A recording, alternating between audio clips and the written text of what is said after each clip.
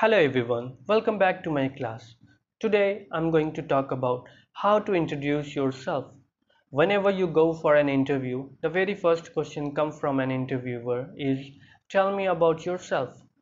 So we are going to discuss how can we answer it in a very simple way.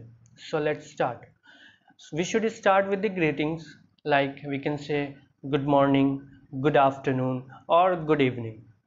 One thing you should keep on your mind that if you are giving an interview at night, don't use good night because it means send off.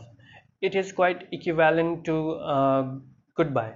So instead of using good night, you can also say good evening. After greeting, you can tell them your name like my name is Aman or I am Aman. After your name you can tell them your place, about your place, like I am from XYZ place or I belong to XYZ place.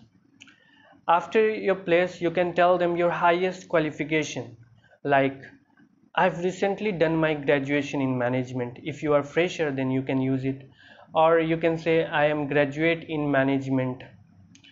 If you have done any internship you can also add it here. After the highest qualification, you can tell them your skill, like I am quite good in Java or whatever your skill is. After the skill, you can tell them your family background, like you can say that we are five members, including me in our family. After the family background, you can also tell them your hobbies, like I am big fan of bike riding or I am big fan of book reading. Whatever your hobby is, that's all about me, and you can end up your introduction. I hope you understand it. It's very simple introduction. You can use it, and I hope it will beneficial for you. Thank you.